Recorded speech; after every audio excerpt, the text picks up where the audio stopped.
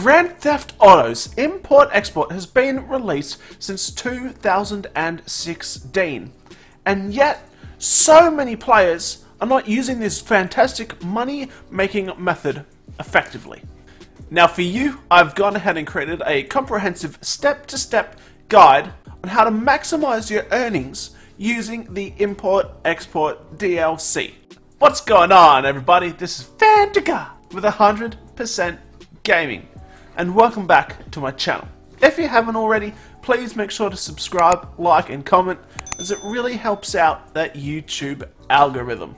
Now before we go any further, I must make it very clear that this is not, I repeat again, this is not a guide for beginners. This is for advanced players only, which do have a little bit of money to sink into affording everything that I'm going to be talking about now. I do have other guides for beginners that I will link down in the description that you can go through and eventually get yourself to this point. Now if you're not a beginner, this is perfect. Using this method, you can make over $500,000 for 1 hour in Grand Theft Auto Online. That's $500,000 for 1 hour of playtime. And this method isn't even considering any other businesses that you might own in Grand Theft Auto Online, such as the bunker. Guys, this money making method is absolutely huge. Alright, now if you're still here, fantastic. Let's get into the nitty gritty and let's make all this money. Our main focus today is going to be completing the import-export missions, as they will give us the most amount of money. After that, we're going to be doing client jobs such as Diamond Shopper, and after that we're going to fill in the time with CEO missions. After you sell a car, there is a 20-minute timer and you should be able to complete 5 different missions in that time. That's including sourcing the car for your next sale. Now this might be a little bit hard to follow at first, but once you understand what I'm doing, I promise you'll get a hang of it. Essentially, I'm doing the highest profit missions first. Once I complete them, I look at the cooldown timers and I do the next mission that's going to give me the most amount of money, and I work down from there. Now it can be a little bit tricky juggling the times, and sometimes it might be a little bit confusing in the decision that I make, but it's generally due to not having timers lapse over each other, such as the client jobs, targeted data and diamond shopping. I just completed diamond shopping and I have a 5-minute lockout timer before I can start targeted data. Now if you are a little bit confused, don't worry, I will be showing you the order in which you need to complete all the missions. Now we're going to go through all the purchases that we need to make this method even possible. Now I'm sure you're aware, but before we can even do import-export missions, we need 2 buildings. One is a CEO office. I recommend getting the Maze Bank West office. Once we've got that, we can buy ourselves a vehicle warehouse. I suggest the La Mesa vehicle warehouse. It is the cheapest. It is on a good location right next to the freeway. I think it's actually the best warehouse that you can get, and it is the cheapest, so that's such a bonus. You're going to want to buy a terabyte with a drone station. This is so we can do the client jobs, and we're also going to buy an oppressor, which makes all the missions that we're going to be doing so much easier with those homing rocket launchers. Now I know that all these purchases are going to cost you a fair bit of money. I've done the calculations and it's just over $7.6 million. That's a big whack.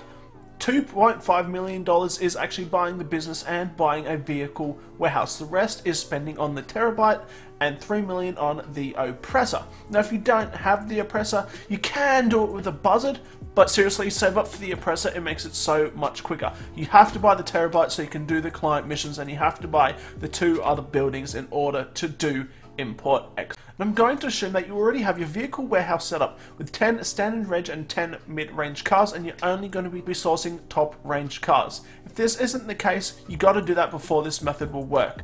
Select the car you want to sell, and we always want to select the specialist deer. It gives us the highest amount of money. When I'm going through the customization, I always like to do it just really quick. It doesn't matter what the car looks like, it doesn't change the value or anything.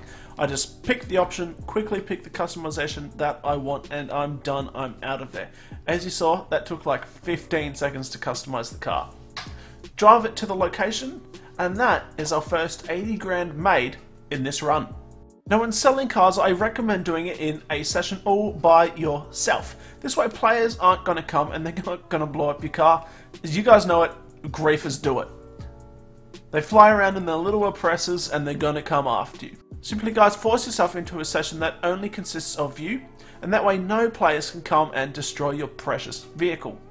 Now sometimes NPCs will spawn, they'll shoot you a couple times, but the damage isn't really anything to be worried about.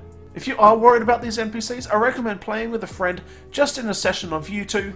That way he's not going to blow up your car, NPCs won't spawn to ruin your day.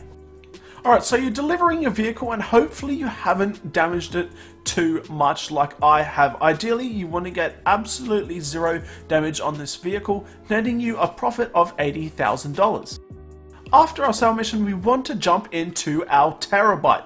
Here, we're going to start up the client job diamond shopping. Now, this only unlocks if you have the drone station. It's a really quick and fun mission, and it rewards us with about $31,000. Now, the mission is going to tell you to enter the driver's seat of the terabyte. It's going to want you to... Now, when you start this mission, it is going to tell you to jump in the terabyte and drive over to the building. It wants you to use the drone. We're not going to do that. We're just going to fly over there with the oppressor. Once you make it to the Frangelico Diamond Shop, just start blowing everything up with the oppressor. There's this group sex van, take that out and then land it because it's time to go into the jewellery store. The doors are bulletproof for some strange reason, so you can't shoot through them, but yeah, take out the guards, take out the guard holding the money, he is the group sex guard, and immediately run back to your oppressor and jump on it because the police will be after you. Now, the oppressor is great for this, it lets you to get away really quick, but also the game will notify other players in the session that you have the diamonds. Once you have the diamonds, just fly up high, avoid the police, and make your way over to the vineyard. Now we are just flying over to the vineyard now, and as you can see, we've completed this mission in just under 3 minutes, meaning we got about $10,000 per minute. After selling the diamonds, we want to make our way back into the city to start Headhunter. We want to start Headhunter in the city so all of the targets appear in the city rather than out in the country, and such as places like Paleto Bay. It makes this mission so much quicker. And I'm sure you already know how to complete this mission, so we don't need to talk about it too much. Alright, so we're at the last Headhunter target right now, and boom, completed, an easy 20 grand. After completing Headhunter, we want to go back to the terabyte and we want to source another vehicle. This is for 2 reasons. 1, we need a vehicle so we can sell it, and 2, all the other missions that we actually want to try and do to make money are on a cooldown. Target data should still be on the cooldown as it is a client job and it has a 5-minute timer, and as we just completed Headhunter, there's also a 5-minute timer before we can start another CEO mission. Now I am at my office because my terabyte timer was on cooldown. Alright, so I'm in the process of sourcing my first high-end vehicle and I have the cops on me. Now you can actually call Lester on your mobile phone and he will get rid of the police for you, either for free or for $500. Seriously, spend the $500, it's going to save you so much money in the long run. Now some missions do take longer than others, just be aware of that fact. Alright, so we've just delivered our source car, and of course you want to try and not damage that as well. Now after that, we're going to jump back on our oppressor, we're going to go to Securiserve, and we are going to start some VIP work. Now you've got to find that Headhunter should still be on a timer. If it's not, go ahead and do that. If it is, it's time to start a hostile takeover. Now always start at the LSIA, it's going to be the closest location so you don't have to fly as far. It's a really easy mission. All you have to do is fly to the location, take out a few dudes, collect the briefcase and fly it to the location on the map. Now many of you are probably questioning why I'm doing hostile takeover instead of Sightseer. And the reason is it's so much quicker than Sightseer is, in turn making it more profitable. Now sometimes I get stuck on one of the minigames trying to find the number, sometimes for 30 seconds. Sometimes Sightseer will take me to Paleto Bay, making Sightseer take sometimes 7 or 8 minutes. That's so much longer than what it takes to complete hostile takeover. Now yes, sometimes Sightseer might be kind to you and it might give you all locations in the city, but I don't like to take that chance. Preferably, I'd like to complete a hostile takeover and the client job targeted data in the same amount of time that it might take me to complete Sightseer. Don't forget that we're running on a timer. We have 20 minutes since we sold the vehicle cargo until we get to sell another one. When we complete that mission, we get $80,000, making it the most profitable mission by far, meaning we pause everything else that we are doing to complete that mission. Now, if we do Sightseer and it takes us a long bloody time, that means we've missed out on the 15 grand from hostile takeover and we've missed out on the 30 grand from targeted data. Put these missions together, you get about 50 grand. You do a single Sightseer, you only get 22. Now, after we've completed the hostile takeover, we want to start targeted data. Call your terabyte, go to your terabyte, and start the client job. Again, it's going to tell you to jump into the terabyte and drive it to the Life Invader building. Do a poo on what it tells you to do and just fly over to the Life Invader building with your oppressor. Now, as we approach the Life Invader building, we just want to fly to the front door and jump off our bike. Now, there are a few guards in here, so make sure you pull out your weapon and you will get cops by coming in here.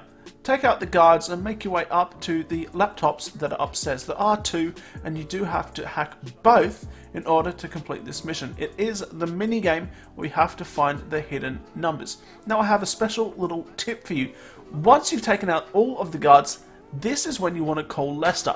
If you don't call Lester now, police will actually enter the Life Invader building. While you're trying to hack the computer, they can come and they will shoot you to death if given the opportunity. So, you've taken out the guards, you've taken out the cops, they're no longer going to come after you if you call Lester while you're trying to complete this bloody annoying hack. Now, after you've hacked both of the laptops, make your way back down the Life Invader building and back to your oppressor. At this point, you will get the police after you and the target will have appeared. Now, don't worry about this too much. Again, you're flying away from them. They're not going to be able to catch you. Get to the target, take him out, and there's another 30 grand.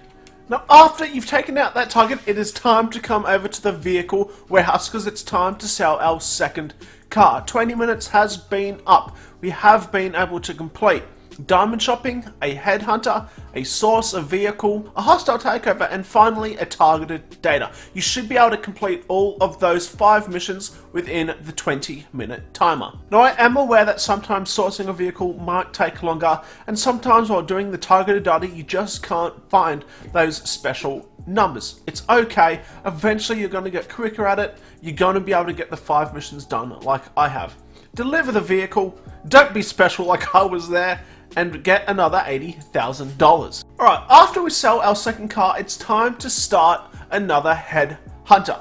Now, you have to be really careful. If you start headhunter in the area that I am right now, it's going to think that you're in the country. So make sure you take a couple seconds to think, fly back into the city, otherwise it really ruins your run. I've done it a few times and it really pisses you off if you have to go all the way out.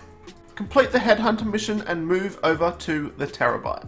We're going to head back to our terabyte and all the cooldowns are currently going to be active. There are no missions that we can do, so right now we're going to go ahead and source another vehicle. Now, a really handy trick with the oppressor is you can actually start and complete the race mission with it. I always thought you had to use a car. I didn't know that you could do this in the oppressor. You learn something new every single day. We're delivering the X80 Proto with hopefully little to no damage. After that, diamond shopping will be available. However, we want to do the hostile takeover as its cooldown should just be coming off, and again, we don't want that cooldown timer to be stuck with headhunter. Now, after we complete hostile takeover, it's time to go over to the terabyte and start diamond shopping for the second time around in the hour. By now, you've seen me complete all 6 missions that we need to do to efficiently maximize our earnings per hour in Grand Theft Auto Online. Now, if you can continue to juggle these missions, you're going to be making so much money, it's not funny. It does require a little bit of brain work. It's not just do this mission, do that mission. You have to check when the missions are going to come off their timers. You have to use a little bit of smarts, use your brain, figure out when they're going to come off, and figure out the best mission to do at what time. Now, as this guide is set over an hour-long period, and I've shown you how to effectively complete all of the missions that we'll be partaking in, I'm going to put together a little montage of all the missions that I was able to complete with the time left. It should be really easy for you to follow along as you already know how to complete these missions.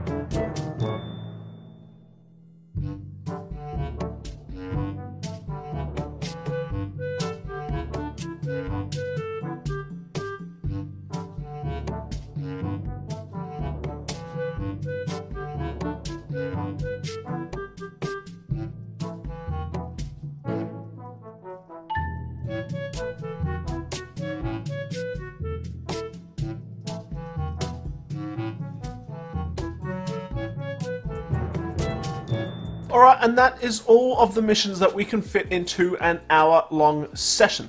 After delivering that car, we should be able to sell another car and start the process all over again. Now let's figure out how much money all of the missions gave us in total. We're taking a look at our profit and loss statement for the last hour that we've been playing in Grand Theft Auto Online. We did 2 missions of Hostile Takeover which earned us $46,000. Diamond Shopping earned us $61,000. Targeted Data earned us a net profit of $63,000. We're moving over to Headhunter where we completed 5 missions. We got a crazy $100,250. Finally, the big money, the export missions. We completed 3 within the hour and we were able to make $300,000. Now unfortunately we do have to take money away from that because every time we sell a car it does cost us $20,000, so we have to remove $60,000 all up. Taking away the $60,000, our export missions end up being $240,000. When we add all of these numbers together, we get an unbelievable $500,000 dues. That's $500,000 for only 1 hour's work in Grand Theft Auto Online. It is a little bit complicated, it is a little bit tricky, but the payout is well worth it. Let's not forget that this doesn't even include other businesses such as the MC and the Bunker. This is by far the best way to make your dollary dues in Grand Theft Auto Online, period. If you can think of a better way, let me know down in the comments, I want to hear it. Thank you so much everybody for joining me in today's video. I'd really like it if you could subscribe as it really helps out a small channel like mine. I hope you found this method useful, I hope you use it to farm some money in Grand Theft Auto, and I hope it allows you to buy whatever vehicle you desire. Alright gamers, I'll see you online. It should be easy to follow along. It should be really easy for you to follow. It should be really easy for you to follow. It should be really easy for you to follow. Fuck me!